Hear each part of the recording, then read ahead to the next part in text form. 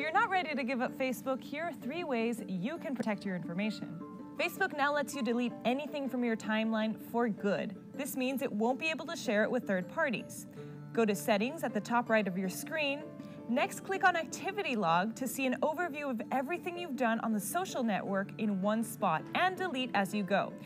Android users, beware. Facebook can collect information from your messages and conversations if you're not careful. Go to Settings and click on Apps, Facebook, Permissions, and make sure telephone and SMS are off.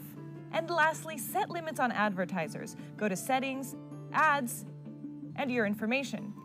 Here's everything advertisers know about you, so opt out of what you don't want to share. And don't forget your categories option too. Under ad settings, you can even control the type of ads you get targeted with on Facebook. In San Francisco, I'm Vanessa Handarayana, CNET.com for CBS News.